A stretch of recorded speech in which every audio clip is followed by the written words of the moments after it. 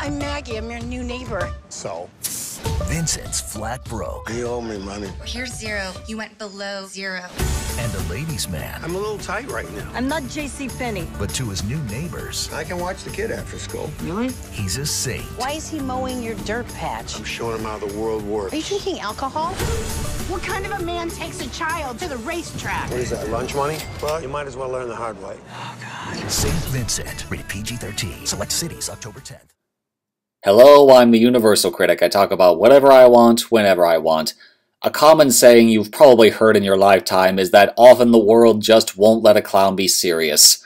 This is referring to how, when a performer spends much of their career in comedic roles, audiences are hesitant or even downright resistant to them trying something more dramatic. Sometimes for good reason, other times not. For example, Jim Carrey and Adam Sandler had great success in comedies, or at least they used to, but their more dramatic films have had box office receptions that could be charitably called lukewarm. However, there are exceptions to every rule, and Bill Murray shows that he is one of them with today's film, St. Vincent. Set in Brooklyn, St. Vincent tells the story of the title character, an aging, unemployed alcoholic misanthrope played by Bill Murray. Vincent's life consists mostly of drinking, expanding his gambling debts, and hooking up with his pregnant hooker girlfriend Daka, played by Naomi Watts. But all that is interrupted when Maggie, played by Melissa McCarthy, moves in next door with her son Oliver, played by Jane Lieberher. Vincent's interactions with his new neighbors will not only change their lives for the better, but his as well. On the surface, this sounds like a very traditional and shop-worn plot, and in some respects it is, but the characters and their interactions are what really elevate this film above its somewhat cliched storyline.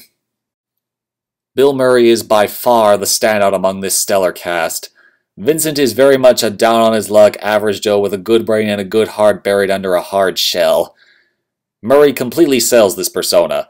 Whenever he does something you could hardly call nice, you see that there is always good intention behind it, and that his demeanor comes from a very hard life.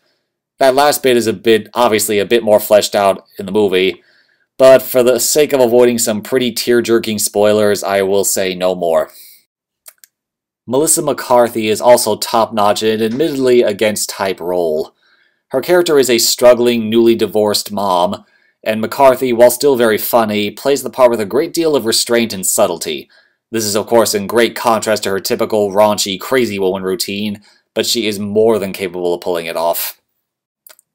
Really, the only weak spot in my opinion is probably the Oliver character. He's acted well enough, and his relationships with McCarthy and Murray are very compelling, but they try to force in this really cliched and sappy subplot about him being bullied, and it really doesn't have much of a payoff. It gets resolved, yes, but it happens really quickly, and frankly it has little to do with the overall storyline, and could have been covered in the movie pretty easily.